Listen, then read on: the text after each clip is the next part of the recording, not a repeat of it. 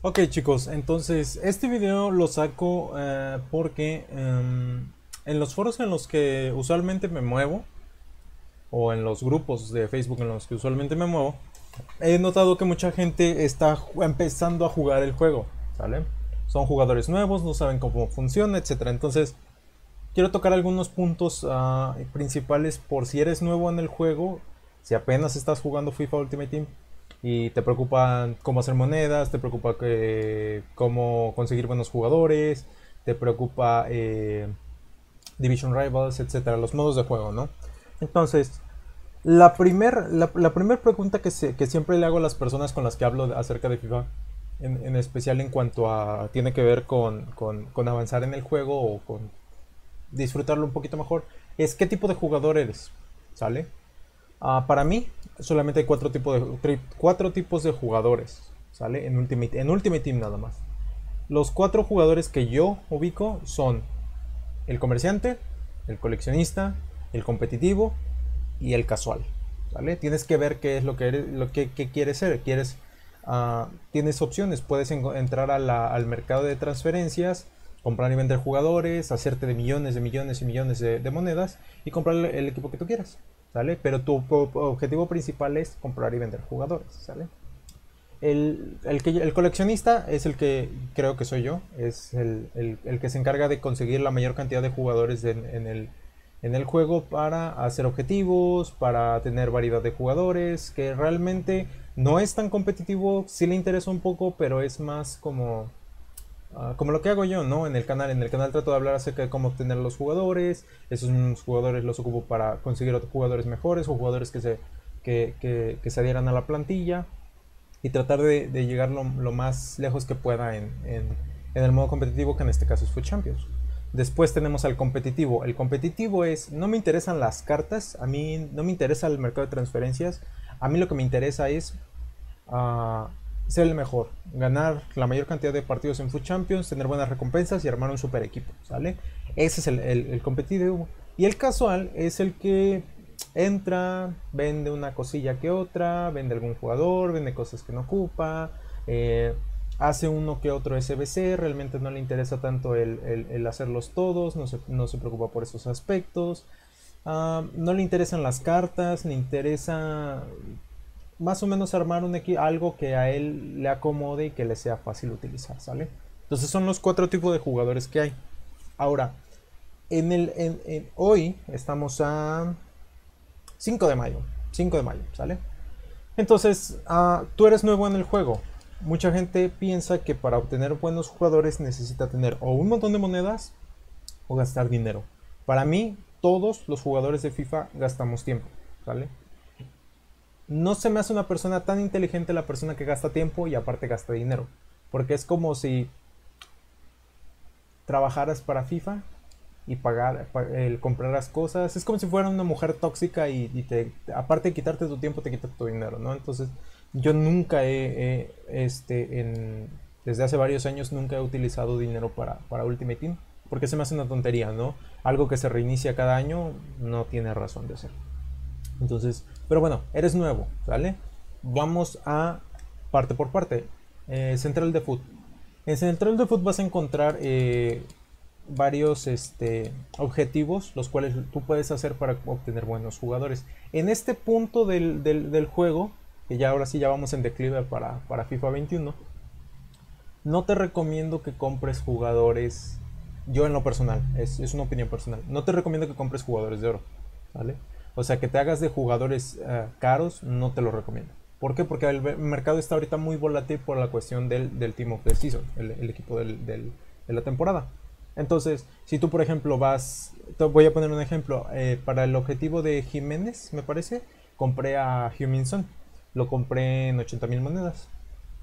Cuando terminé el objetivo, quise volver a venderlo y andaba como en los 75, 70,000 monedas.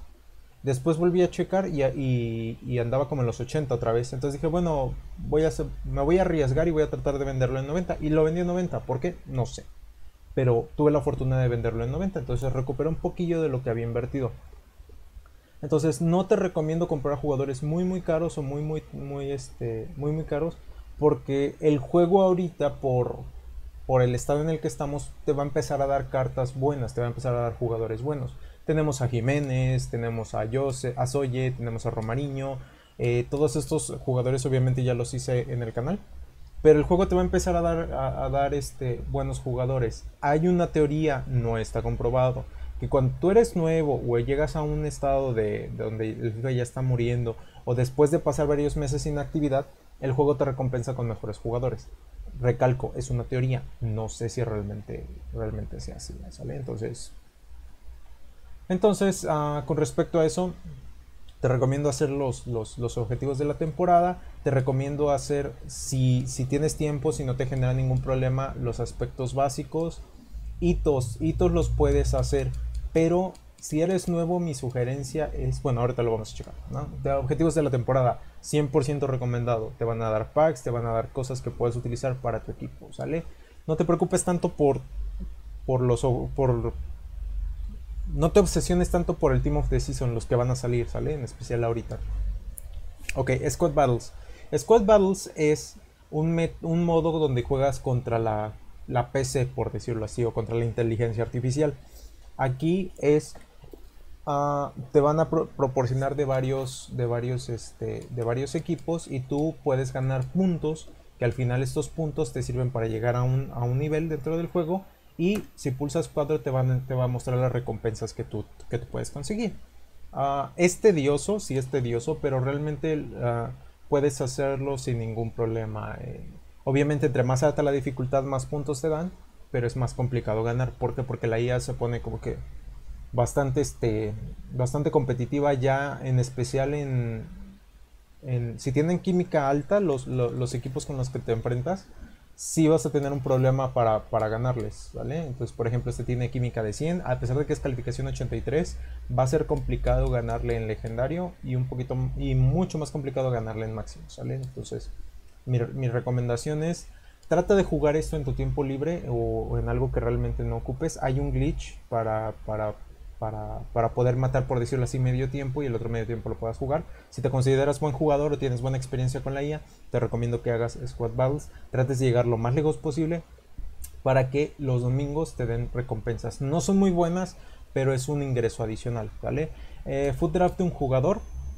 En este caso, lo que haces es participas por FIFA Points o participas por monedas. Tú das 15,000 monedas, te permiten armar un equipo prestado para jugar de jugadores top. Usualmente son iconos o jugadores muy buenos.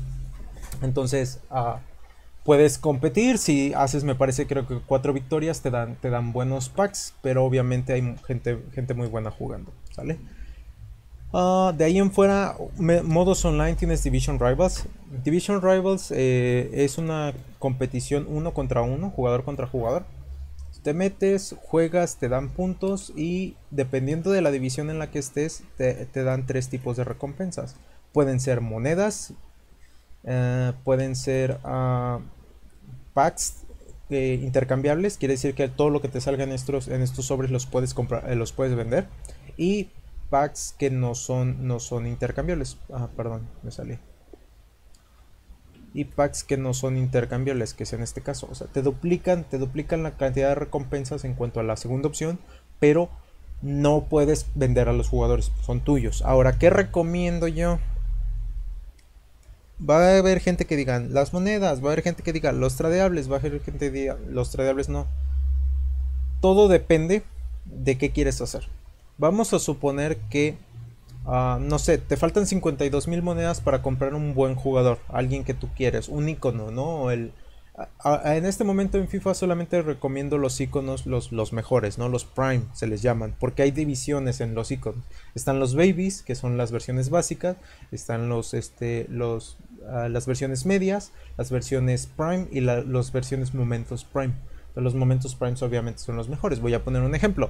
Tienes a Fish, aquí me parece que Kaká, creo que Kaká es 85, 88, 90, 92, algo así, no estoy seguro, pero el punto es de que van escalando, ¿sale? Si realmente vas a conseguir un jugador muy bueno, que ya va a ser titular indiscutible en tu plantilla, ¿a qué me refiero con titular indiscutible? Que ya no lo vayas a cambiar jamás.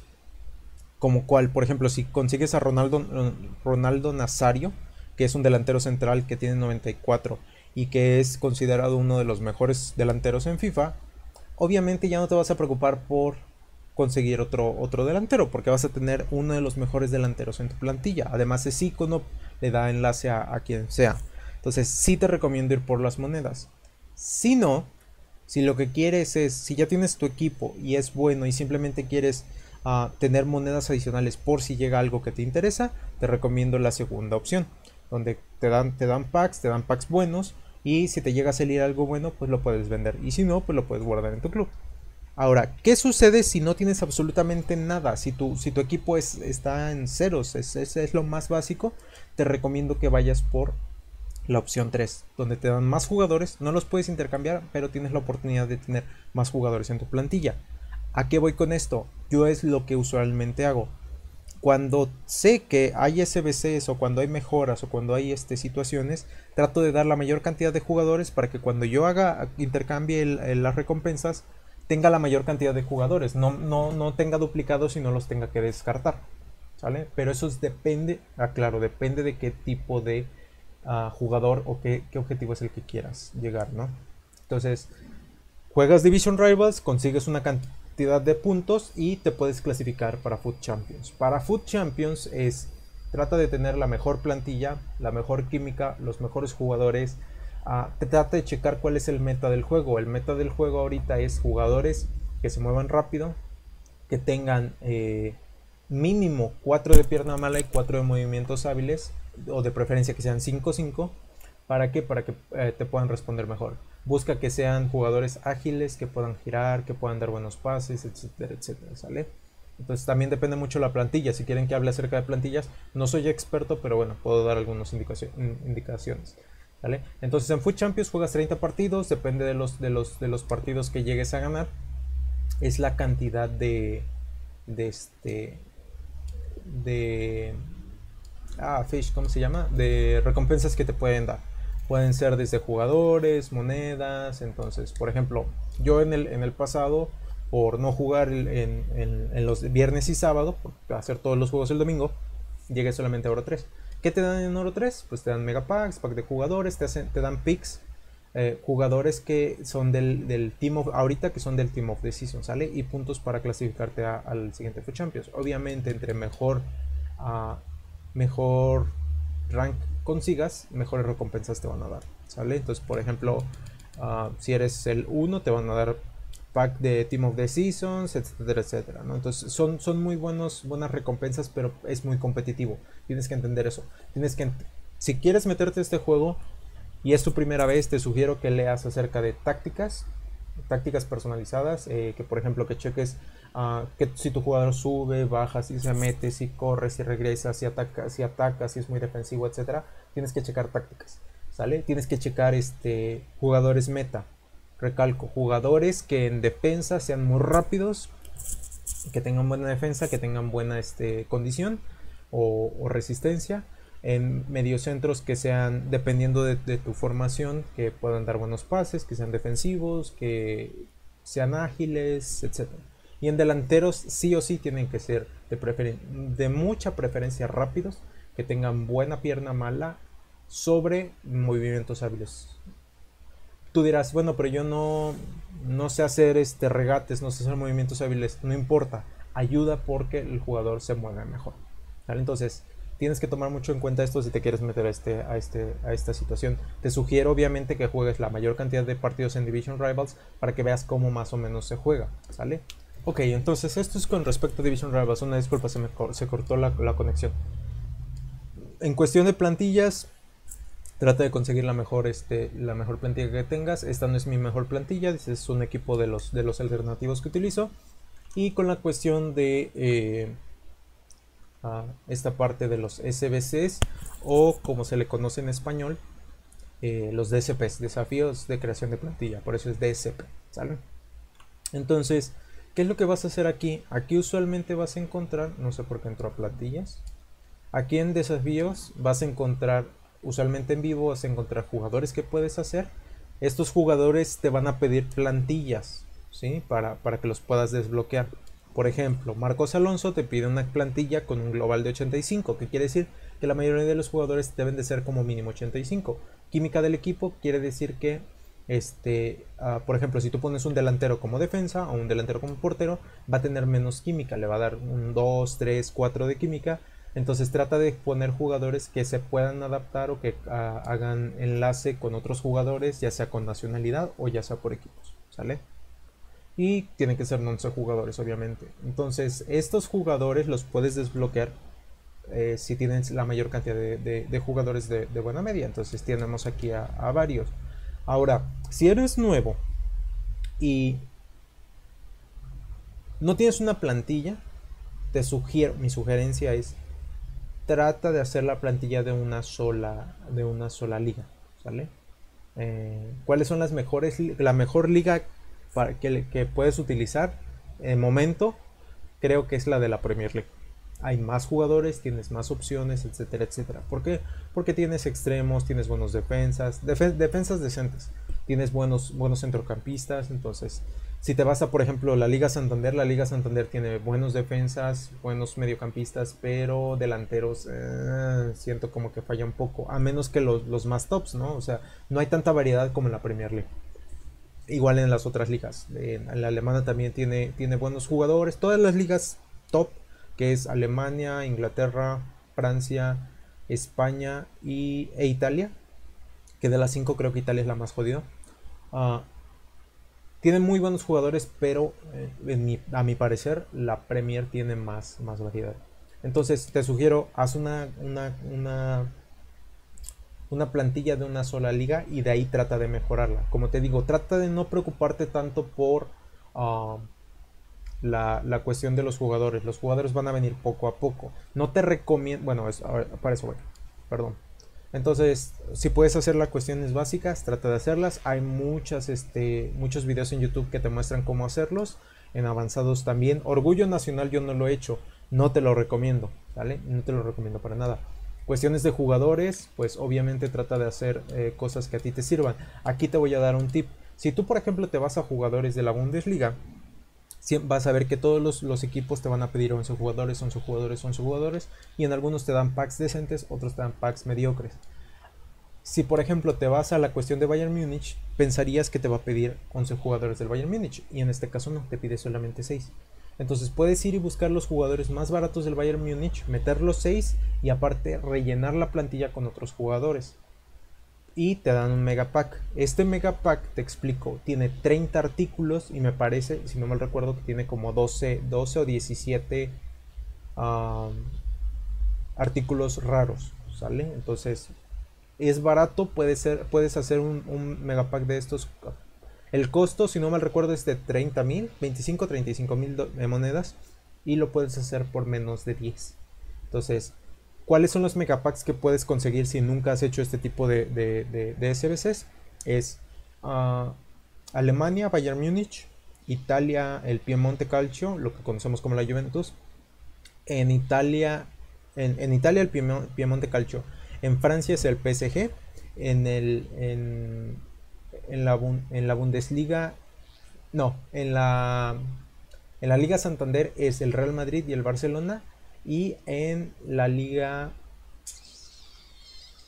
Premier es el Manchester City, ¿sale? Entonces tiene 6 megapacks que puedes conseguir, o sea, son 3, 6, 12, 15, 18, son 210 artículos que puedes conseguir por alrededor de 60,000 monedas, ¿sale? De los cuales obviamente al parecer creo que son como 40 los raros. Entonces te puede tocar algo bueno, ¿sale? Es un tip por si no has tocado este aspecto. Jugadores, vas a encontrar jugadores buenos. Por ejemplo aquí Ogbonna, Boateng, Bergwijn, Moreno, Goretzka, Diogo Jota, Ramos, etcétera, etcétera, etcétera. Mi sugerencia es no los hagas, ¿sale? No los hagas, ¿por qué? Porque van a empezar a salir jugadores buenos, probablemente mejores que estos, ¿sale? Entonces no te recomiendo que los hagas hasta que estés totalmente seguro que es el jugador que realmente quieres, o por una cuestión sentimental de que es tu ídolo, bla bla bla, ¿sale? Entonces, cambios de ídolos. Si llegaste a más o menos por esta situación, probablemente solamente probablemente solo puedas sacar 12 tokens, porque son los que quedan de esta temporada. Si tienes más, pues ya puedes sacar algún otro jugador. ¿Qué es lo que te recomiendo? Depende mucho de tu equipo. Si tu equipo, si tú quieres, por ejemplo, un jugador top, independientemente del ¿cómo se llama? De la posición, te recomiendo mucho que hagas el pack de ídolos Prime. Te pide solamente 9 tokens, sería el único que podrías hacer. 9 tokens, pero te da un jugador Prime, lo que yo comentaba. Por ejemplo, este Zidane de 91 es la versión básica, ¿sale? Me parece que el otro es 93, 95, algo así, no estoy seguro. Garincha 94, que es ídolo Prime, ¿sale? O sea, es como que la tercera mejor versión de 4 versiones.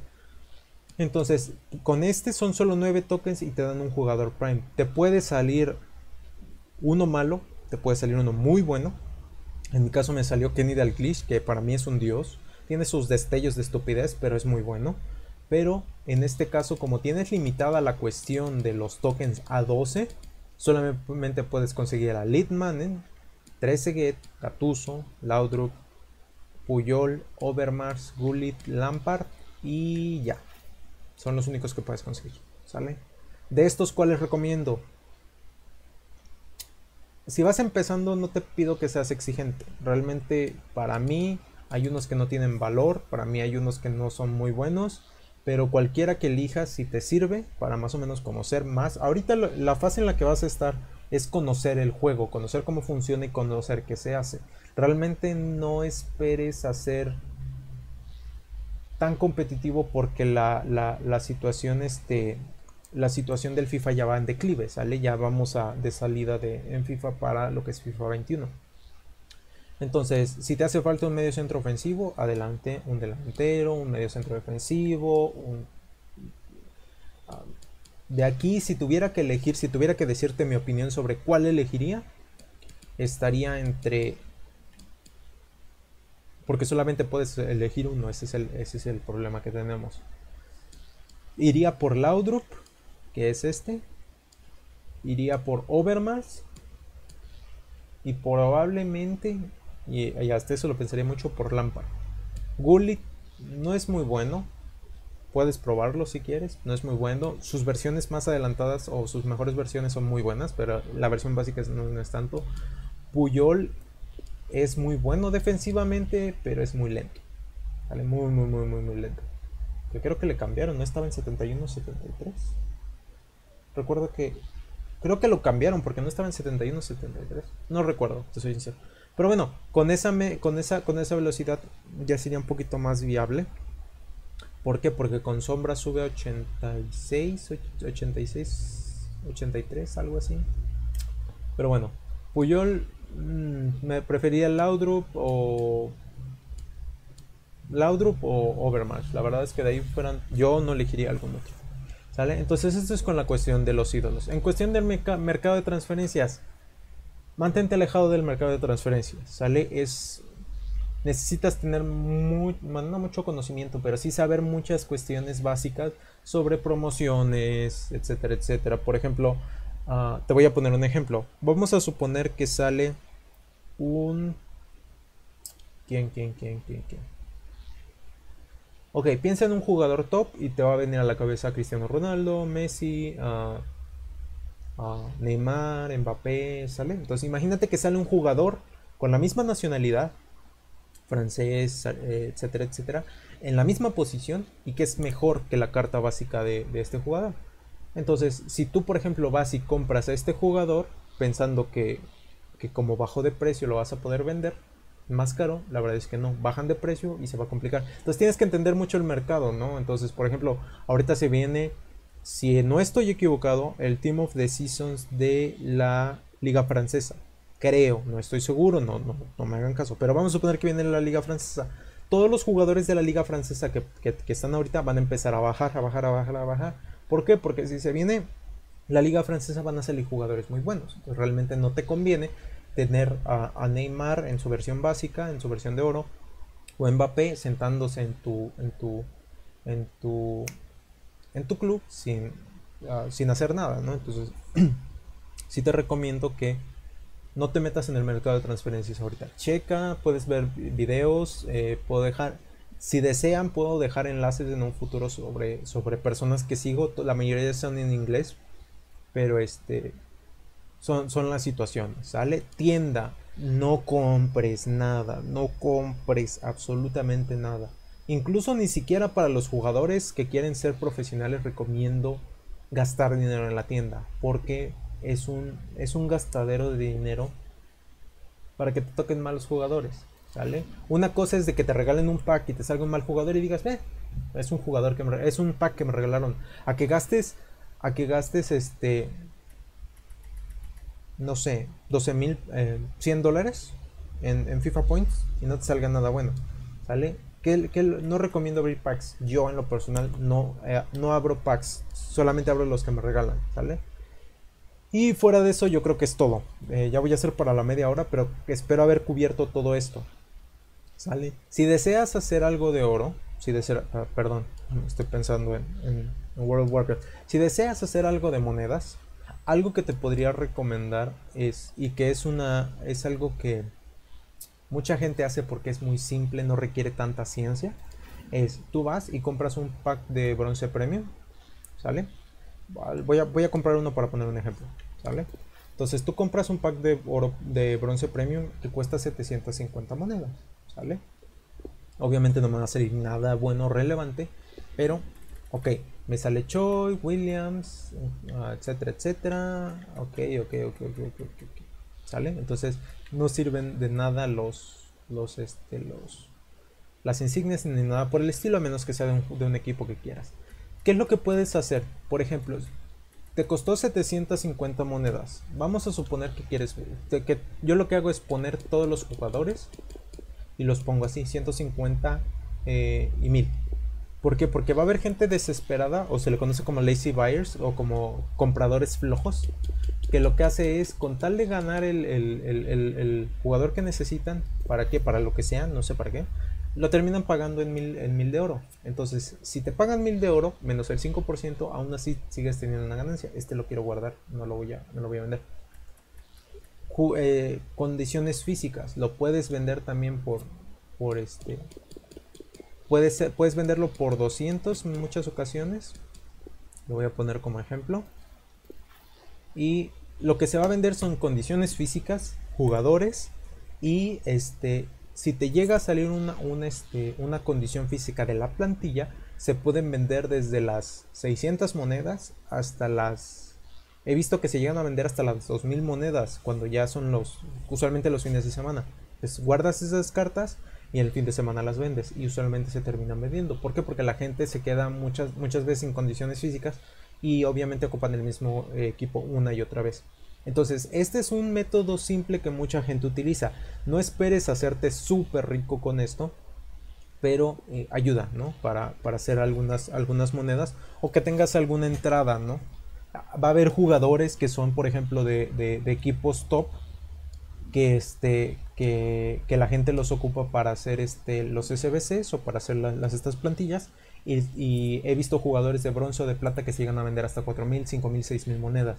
Yo vendí un jugador de plata en 10,000 monedas, si no me recuerdo, porque era un jugador ya extinto, que no sé qué pasó, creo que se cambió a otra, se retiró, no sé qué hizo, y pude vender ese jugador por esa cantidad porque era prácticamente una carta extinta, ¿sale? Entonces la gente las ocupa, ¿no?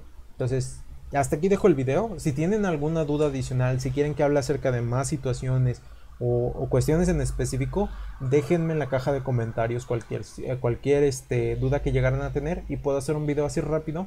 La verdad es que no hago así como que un guión para explicarlo, por eso como que divago mucho, pero trato de explicar lo mejor posible o la mayor cantidad de situaciones. Recalco, si tienen alguna duda pueden comunicarse a estas dos redes sociales que tengo aquí, que son YouTube o Twitter. Facebook no lo ocupo tanto, pero se pueden comunicar, y Twitch ya no estoy haciendo stream porque me falta lo de la capturadora. Entonces cualquier duda que tengan, pregunten y trataré de sacar un video hablando de eso, explicando, comentando, o si necesitan ayuda en algo, díganme para que pueda generar algo de contenido y algo que les sirva, ¿no? Porque el chiste es de que les sirva esto, ¿no? Entonces, muchas gracias por ver el video. Disculpen que haya sido tan largo, pero quería tocar la mayor cantidad de información posible en el menor, la mayor cantidad de información en el menor tiempo posible, ¿sale? Entonces, gracias por ver el video, nos vemos en el siguiente. Y recalco, si tienen alguna duda, en la caja de comentarios.